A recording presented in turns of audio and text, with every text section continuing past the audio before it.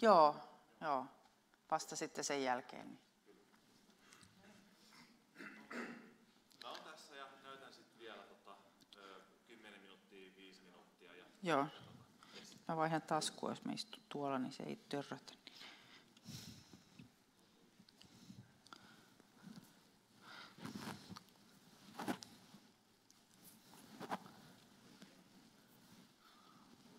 Se mun esitys on ilmeisesti, mä ymmärsin 52, vai monelta se alkoi?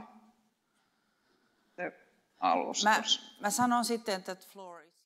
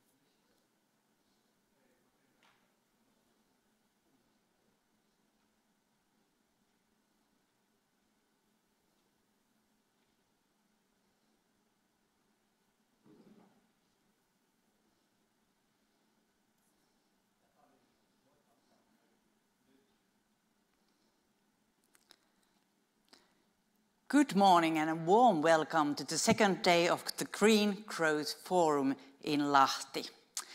Today we have 3 inspiring sessions ahead of us with some of the key players in the green finance, both in Finland and in Europe. My name is Unna Lehtipuu and I'm moderating this event, so warmly welcome to join us here. Some of our speakers are live here in Lahti on stage. Lahti is the European Green Capital 2021, if you didn't know that. And some of the speakers would be online. Please note that you can also see and watch yesterday's keynote speeches on the event platform. They are readily waiting for you there. But now it's time to open the day. In the first session, we will ask how the green finance could promote the environment and investors, and how to overcome the data gaps. There are, of course, many shades of green and green finance. Which shade should and would amplify, and how to make it? This first session will be opened by Mr. Juha Soininen, who currently works as a postdoctoral researcher in the LUT School of Business and Management. He will unveil the curtain of academic findings. What does it say about the impact of green finance on investments and environment? Second, we will widen up our perspective into green investments in the light of the EU Commission's Green Deal. The speaker is Mr. Ville Skinnari, the Minister for Development, Cooperation and Foreign Trade Ministry for Foreign Affairs. According to Minister Skinnari, achieving green growth and carbon neutrality is the moonshot project for Finland and also a priority for the Finnish government. But there are still many obstacles to overcome. How to do it, we'll probably hear more insights about that. And finally, our third speaker will take us to the world of data. She is Mrs. Leena-Mari Lähteenmaa, President of CGI, Finland, Poland and the Baltic operations. She will focus on data challenges and reporting obligations to the new regulation. The session will be followed by a panel discussion together with the panelists here on stage. Please, Juha. The floor is yours.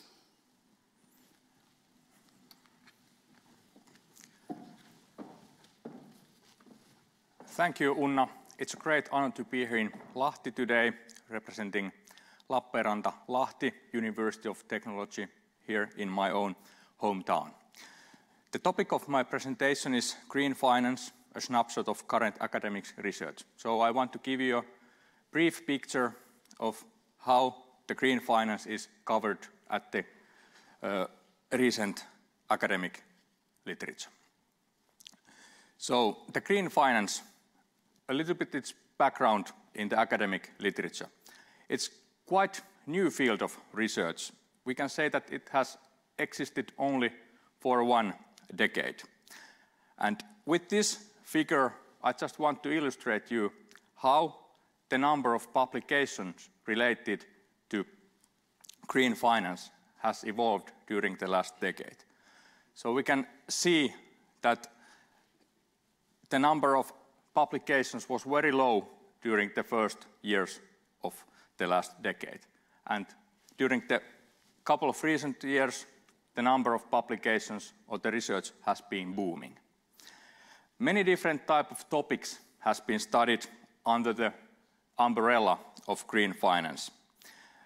And by clustering keywords, we can say that during the first stage of the green finance literature or the last decade, the topics that were covered in the studies were renewable energy, green electricity, and green supply chain management.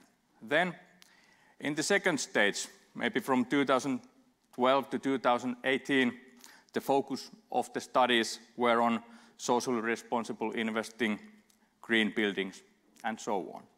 And now, during the couple recent years, when the literature has been booming, the focus has been on carbon dioxide emissions, green paradox, government subsidies, and on green bonds. That can be said is the hot topic in the literature at the moment. And that is why I want to dedicate the rest of my 10 minutes to green bonds. As we have heard earlier today, the need for investment for low carbon projects and investment is really, really huge. And for example, as McAskill et al. Has shown in their recent study, the amount that would be needed for investment in these low carbon investment projects is really staggering. And to meet that huge investment requirement, the green bonds are argued to be one of the best vehicles for both the public sector and also the private sector to finance the carbon infrastructure, as they can provide an additional source of green financing to cover the needs in green investments. And the bonds are also argued to enable a more long-term financing for those green projects that could otherwise be difficult to get. Then the green bonds, they are pretty new instrument. They are normally a fixed income investment instrument, and they are defined by the International Capital Market Association by that they are any type of bond where the proceeds will be exclusively used to finance some type of green projects. And the green bonds have been on the market a bit over or more than 10 years, as we can say that one of the first green bonds were issued by the World Bank in 2009. And after that, the global green bond market has emerged as a promising avenue for financing the transition to a lower carbon economy that is really needed. The growth of the green bond market has been really, really rapid. And that growth of the market has demonstrated a clear, unified momentum towards pro-environmental preferences for both from issuers and also from investors. Then, a few words about the advantages that the green bonds can offer. Well, we have to first, of course, think the investors. Why would they be willing to invest their money into green bonds? From investors' point of view, several studies have, for example, shown that investing in green bonds offers a sizable diversification benefits for the investors. So it's possible to reduce the risk of their portfolio by investing into green bonds. Also, in some markets, the green bonds can offer tax incentives for investors. For example, here's an example of US markets where they have those tax-exempt bonds where the investors they don't need to pay income tax for the interest from the green bonds. Then, from the issuer's point of view, from the company's point of view that is issuing the green bond, what advantages do they get? Well, several studies have found that the investors in green bond markets are actually willing to pay a premium for green bonds compared to conventional bonds. That means that if we have two similar type of bond, another one is labeled as a green bond and another is conventional bond. All cash flows are equal, risk is equal, but the investors are willing to pay a bit more higher price for the green labeled bond. That means that they are willing to give up a small fraction of their returns on the behalf of the environment. And from the company's point of view, this premium means a lower cost of capital. That is always a positive thing. So these findings support the view that these bonds actually can play a major role in greening the economy without penalizing financially the issuers, those parties that are issuing the green bonds. Then some words about the challenges that are related to green bonds, because although the results I briefly discussed earlier, they are rather positive. They give a rather positive picture of green bonds, but there are still some obstacles or challenges that needs to be tackled. One issue that I want to raise up that is already discussed in the previous sessions is the lack of clearly defined green bond standards. So the lack of defined or definitions that what is actually a green project, what type of properties should the green project possess to be really green.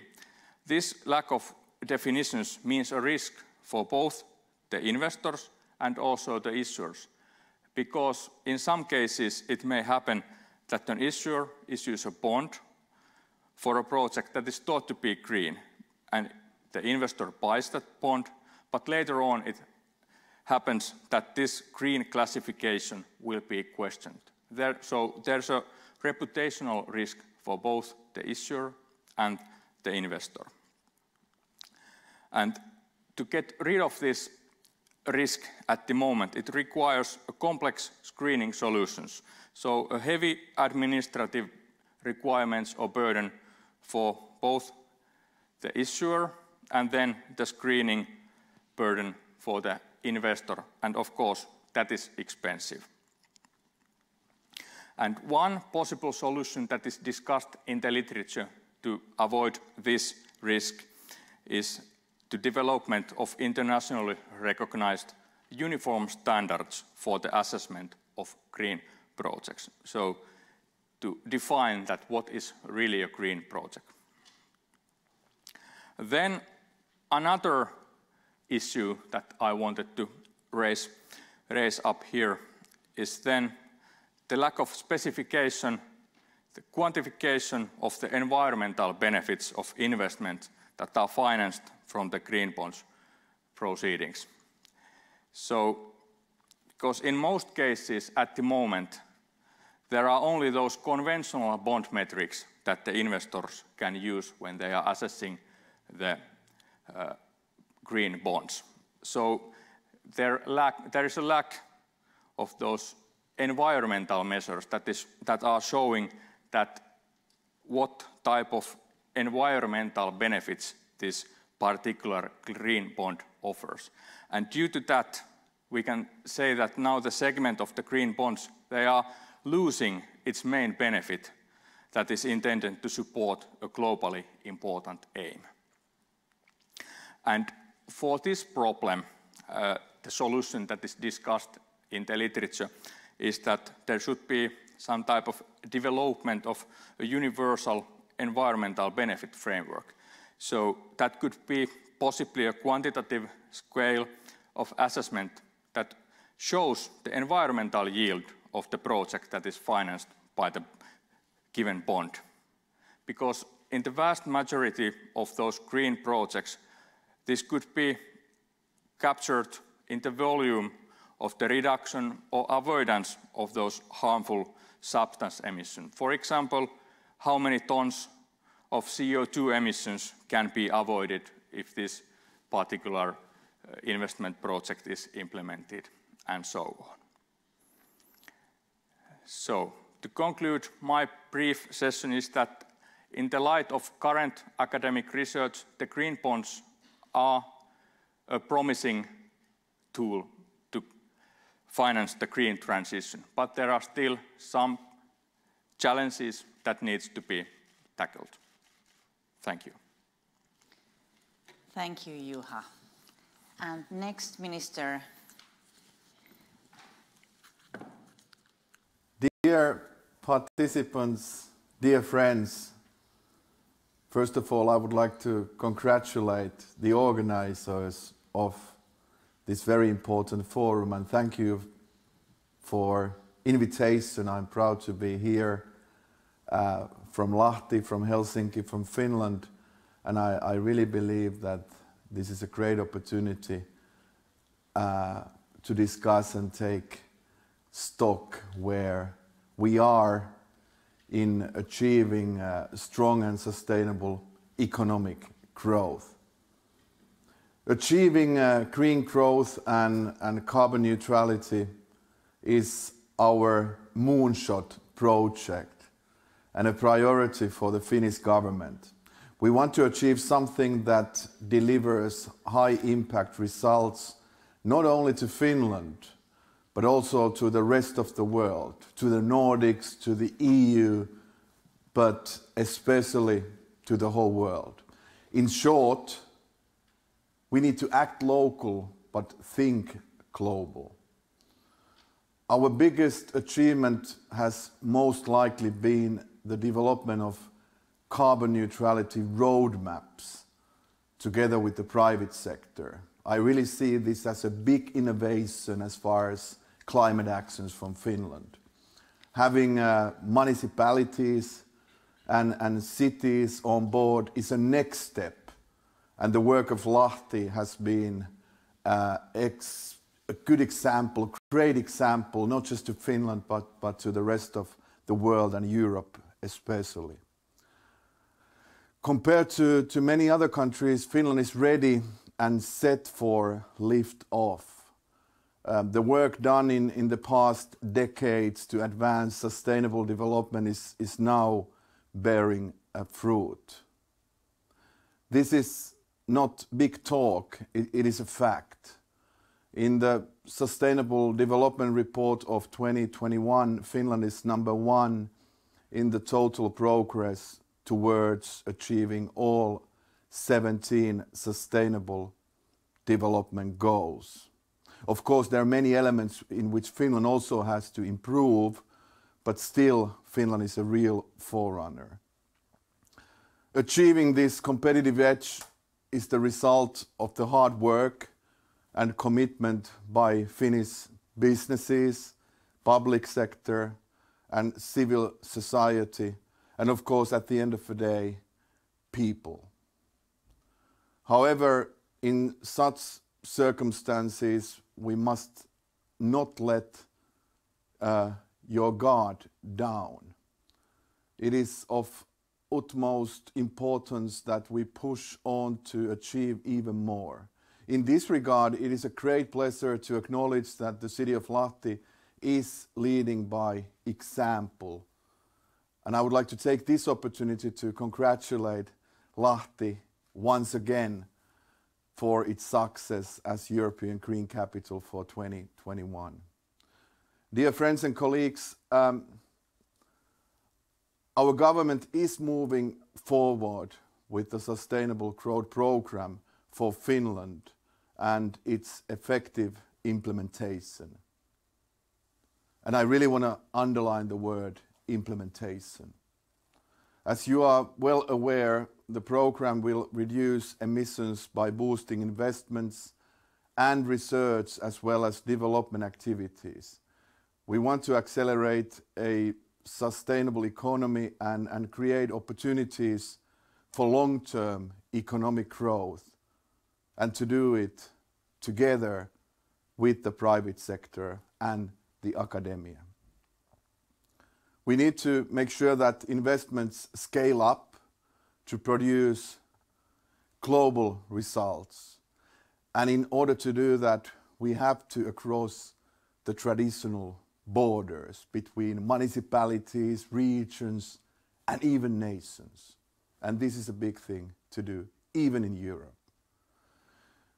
Innovations are the backbone of new growth, but at the same time we must create new channels of financing to help them reach their full potential.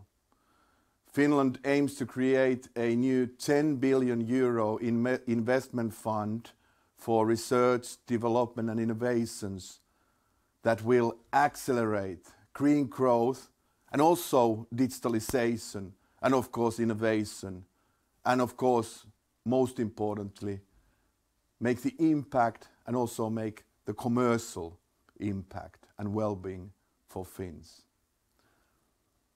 This will secure sustainable growth for the whole decade.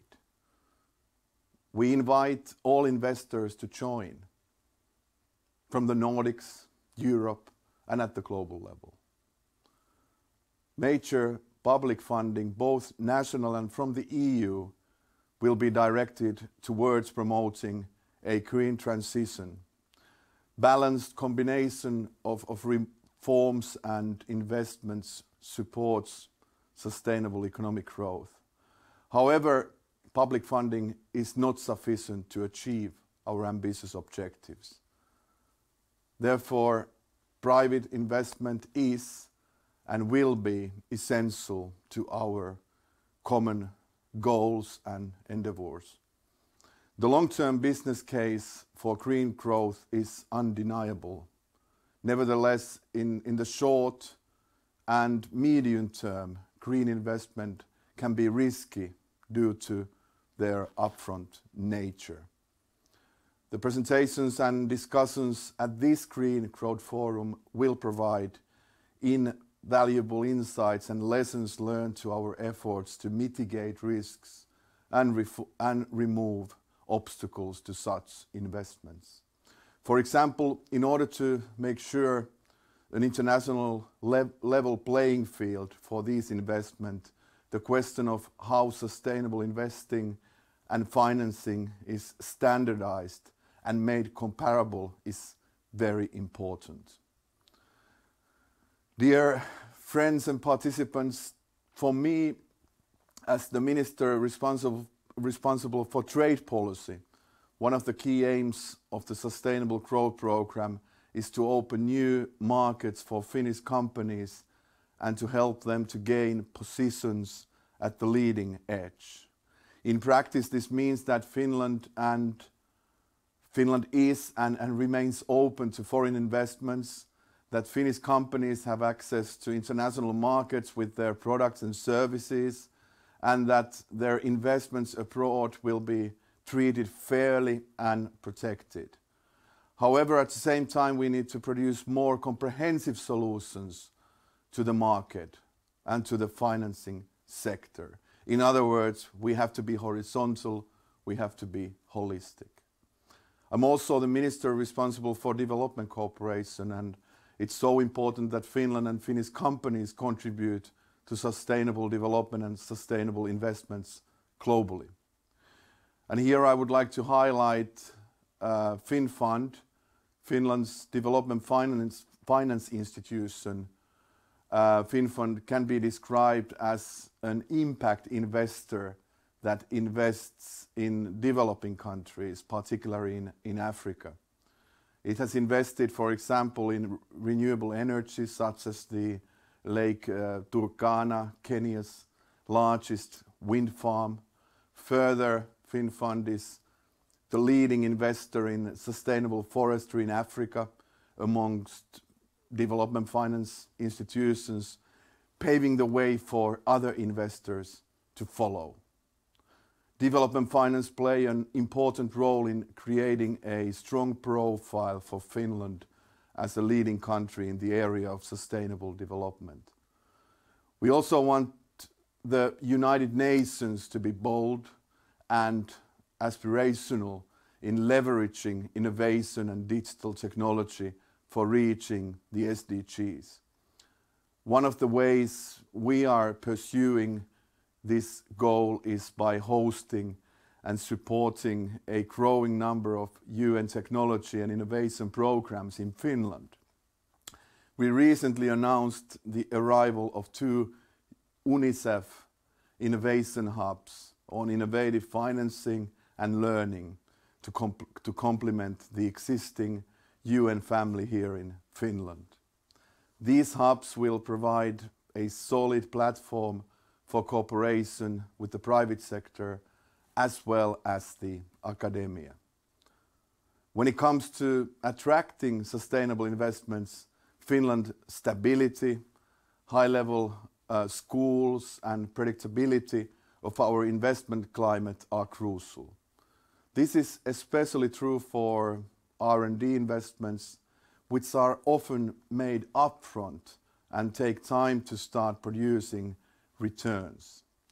It's so important that we further streamline permit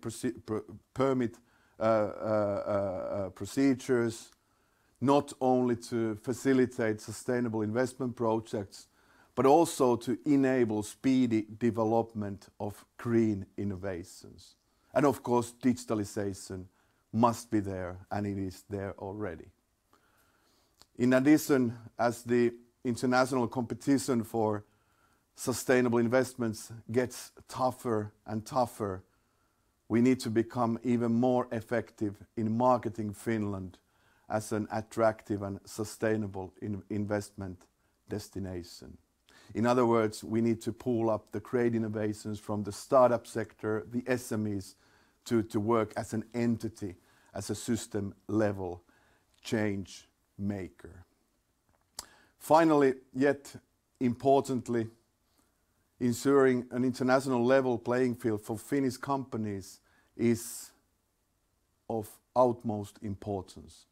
We need to work more effectively towards eliminating obstacles to sustainable goods and services, both home and abroad, while we at the same time promote and protect outward Finnish investments. To conclude, I really look forward to the forum providing us with new insights to do even better in our efforts to make sure that the moonshot is not in the dark but meets its objective: sustainable development and sustainable growth. Thank you so much for your attention. See you soon in Lahti. Bye-bye. Thank you, Minister Ville Skinnari. And the next on stage, or on the floor, would be Leena-Mari Lähteenmaa from CGI Finland.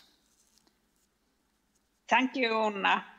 Very interesting presentation from Juha Soininen and Minister Ville Skinnari. It's great to be here, not in Lahti, but online.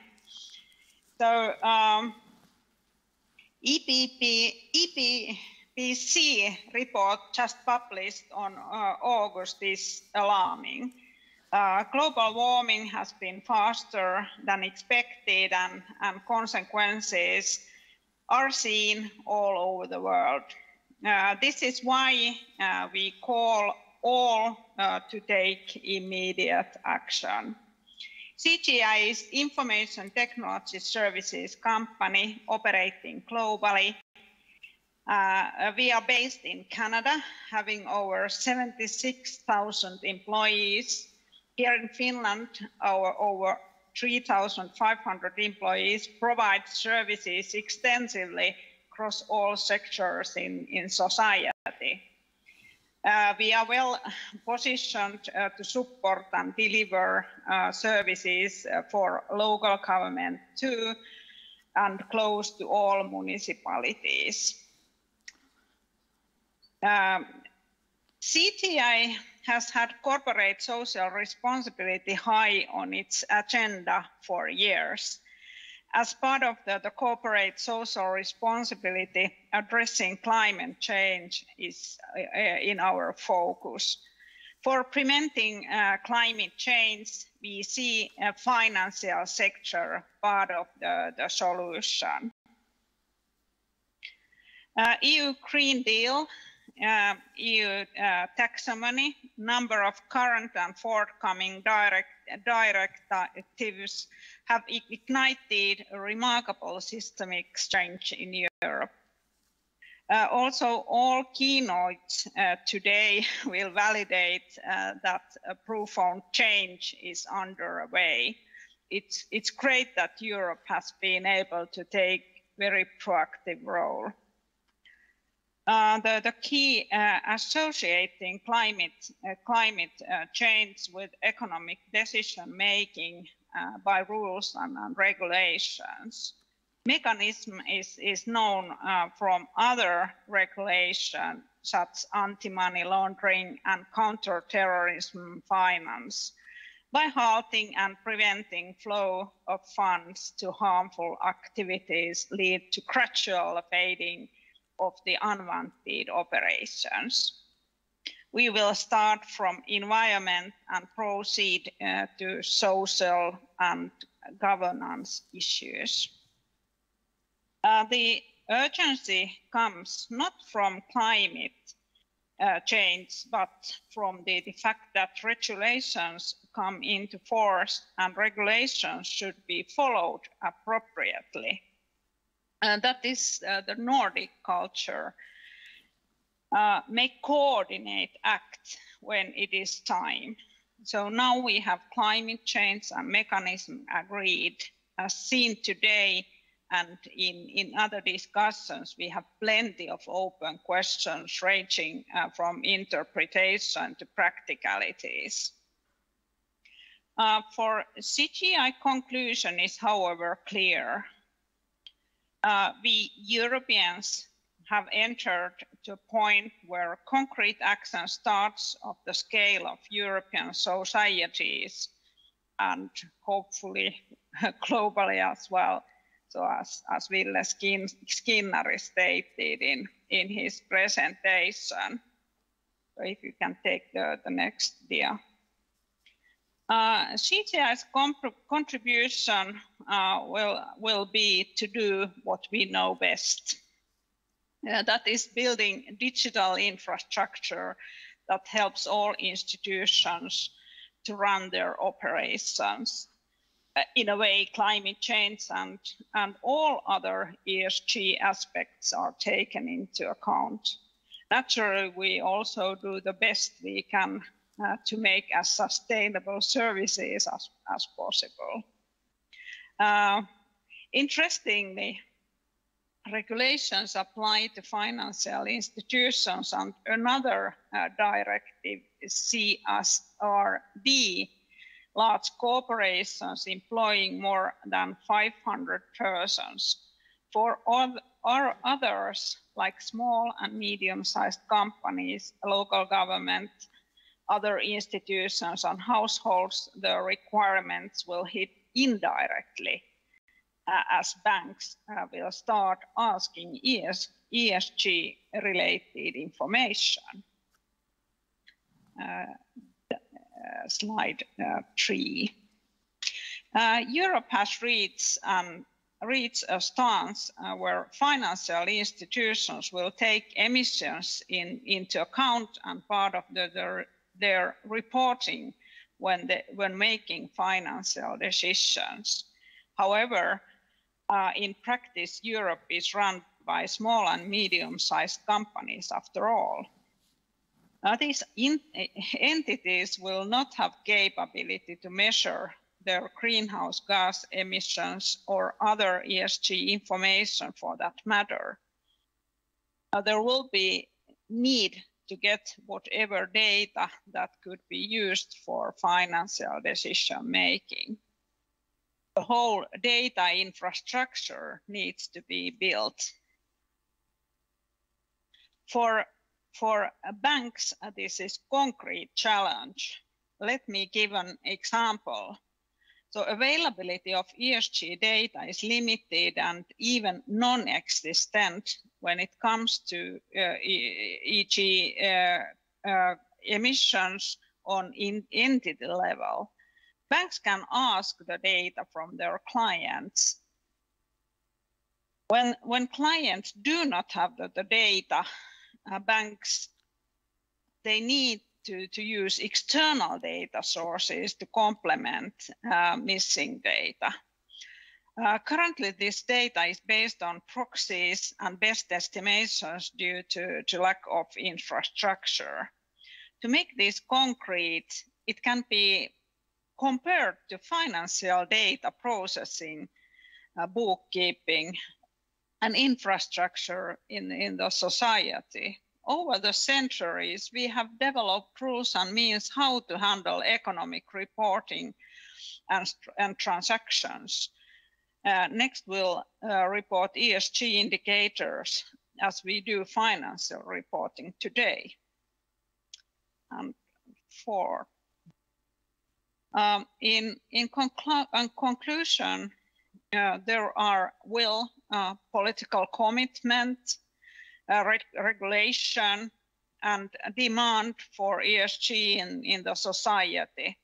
Regulation drives the change. In order to succeed, accurate, simple, and trustworthy data on ESG is needed. It's CGI's core business and main contribution to build needed digital infrastructure. We actively consider solutions how to do it. First, implementation projects have started with City of Lahti and Municipality Finance PLC, where we build their ESG competence, and as an official partner of European Green Capital Lahti, we want to help our clients to decrease carbon emissions and to achieve sustainable targets. Time for action is now. Thank you. Thank you, Leena-Mari. And warm thank to all the speakers for your contribution, and we'll continue together here on stage with Juha and on screen with Leena-Mari. Minister Ville Skinnari is not able to join us here, but we will also reflect on his speech. So let's start with that. As we heard, the Finnish government is moving forward with a sustainable growth program for Finland in emissions reduction by boosting investment and research as well as development activities. But now as Finland embarks on this strategy, what do you see, what would be the most important steps from the academic perspective? Well, from business side, I'm not any engineer to any extent, but for example, as I mentioned in my presentation, that there's a lack of measurement of those green bonds. That could be, for example, one area where universities could participate and develop such measures that can capture the environmental benefits of the green finance instruments. So there are many shades of green. Yes. So, Leena-Mari, would you have some greetings to the government here? So I believe that the kind of activities we are doing in EU are also helping our industries. I have discussed with many of our big manufacturer clients, for example, and we believe that these regulations will actually support our industries because it makes us kind of comparable, better comparable, and at least we believe that in Finland we are already, say, greener than in many other countries. So it helps us with the competition if we are really able to define kind of right metrics and regulations and really work with EU or in EU. So I believe that these regulations actually will help our industries in Finland. The Member of Parliament, European Parliament, Sirpa Pietikäinen, earlier addressed here in the forum that the solutions should be science-based, not politically compromised, to really meet up or to the challenge or the requirements. As a member of academia, that was a really delightful to hear that from Mrs. Pietikäinen saying that, and I agree that. She also encouraged us to lobby, because these issues are really important. Do you think that the academia is still lobbying enough to make them heard in a proper way? I think that there is plenty of room for actions, and then it's for example, I can throw the ball to our rector in this issue.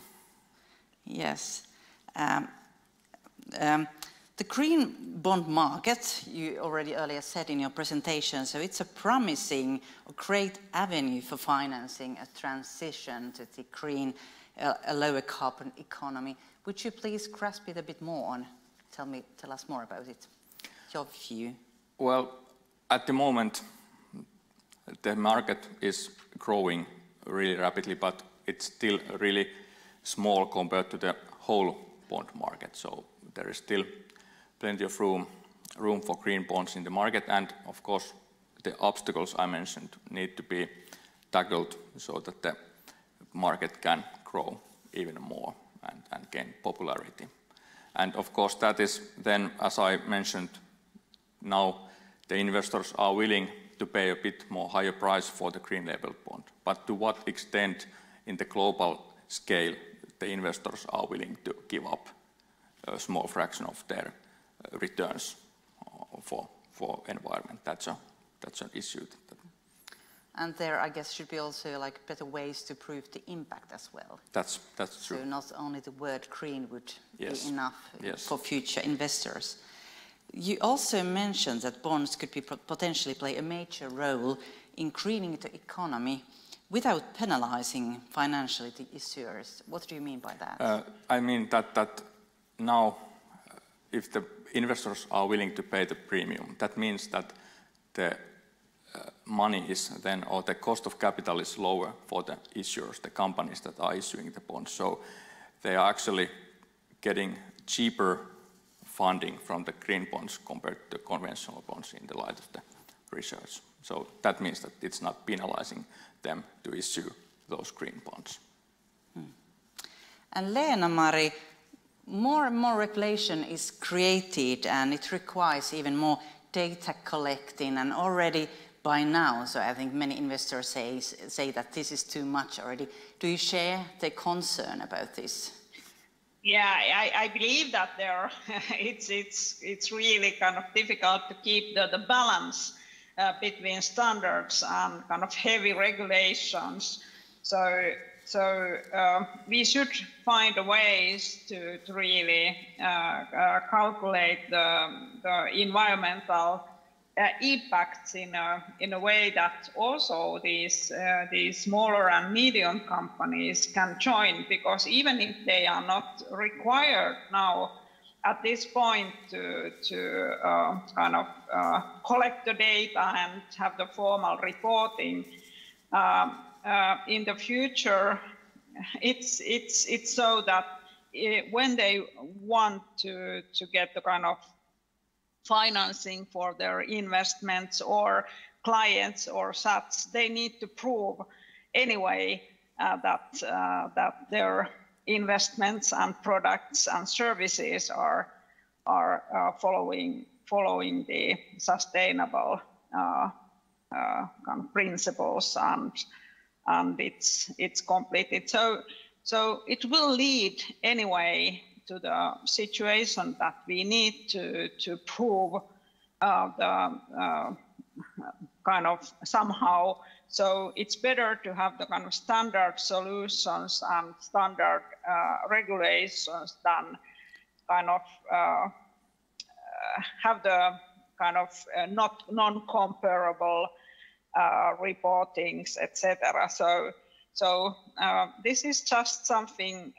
It will come, and I believe that we will build up. We are now in very early stages, but we will have the solutions also to help and support the companies and local governments, for example. Sirpa Pietikäinen also in her earlier speech proposed that we should have a single global database which is open for everyone, but not for financial information, but also for small and medium-sized companies. How does it sound? Would it be possible, a global one? Yeah, I believe that at least we should have the kind of database how to calculate the kind of impacts in environment. So I believe also that kind of our universities and studies could help building this kind of solutions open for use. So when we get the kind of basic data, so we can then, based on that, calculate easily, for example, the emissions. Juha, do you want to comment on that? Would it be well, that sounds really good. And as a researcher, we love data, but then on the other hand, I know also really closely the everyday life of a small and medium-sized entrepreneur, and then what is the burden that they can take in reporting. There's a trade-off. How do investors could manage data gaps, Leena-Mari? So difficult question. So firstly, I would like to mention in some of the studies, it's not only because they want to follow up the regulations, for example, the companies, and why the investors kind of read these reports. So most of the investors are actually seeing these standards as kind of preventing the risk, because they see that whenever the company they are investing in is following up kind of good standards, having low emissions, good governance and social responsibility, it's less risky also to invest in such companies. And due to that, it's really important that the data is reliable, and how to kind of fill the gaps in the data. It's really difficult question. So I believe that the investors read carefully all the company reports and not only these kind of formal numbers. And I believe that for example, on top of these environmental aspects, they are following up also the kind of governance and social things, even they are not yet part of the regulation. Collecting reliable data has become a big issue during COVID-19. For example, due diligence is pretty difficult to make if there are very strict travel restrictions, and this may not be the only time during our time. So how do you see this for future data collecting? Yeah. Sometimes it makes life difficult, but I don't actually believe that in this area it's that challenging, because it's really about kind of private personal data, the GDPR, and we collect a lot of information related to finance, etc. already now, and at least the end results of these kind of bookkeepings and other finance reporting, it's open data. So I don't see that so big problem. I believe that, and I think it's already in the legislation, that these reports will be audited as well. So the kind of data collected doesn't need to be that public. About investing, Juha, how big is the risk that if you would buy a green bond that later would be classified as something less sustainable, or as earlier mentioned here, that taxonomy, for example, the regulation will tighten by time? Do you see as a risk for investor? Well, of course, that is also one issue that is raised up in the literature. It's so-called green default, that what happens if the green project fails. With normal bond, default is that when the issuer cannot pay back the coupons and all. But what happens if the issuer of a green bond is able to pay back the money that is borrowed, but then the green project fails? Then there's also an issue that needs to be discussed and maybe developed some type of framework for that. Do you have some perspective, Leena-Mari, do you have some perspective on this? So I'm not expert in this area, but of course there is a lot of things we need to measure and make decisions on before we have all the kind of legislation and kind of processes in place in this area. So we are just in the starting point, and already that we have started starts to impact the behavior of the companies and also the public sector organizations. We can see it. So, Leena-Mari, what do you think is the most important action to make these processes smoother from your perspective? I think it's really important that the kind of taxonomies and how we are building the regulation is fair and sustainable, and that not only the kind of big companies and big financial organizations can follow up them. So not too complicated, but fair and balanced. So not an easy area, but if EU is doing good work, I believe that all the parties will benefit. And Juha, you also set up a universal framework. What would it be? Well, that is something that I haven't thought further on, so unfortunately at the moment I cannot answer for that. Yes, but thank you, both of you. This was a really good discussion. We got more information. Thank you for all the speakers. Thank you. Thank you. Have a nice seminar. Thank you.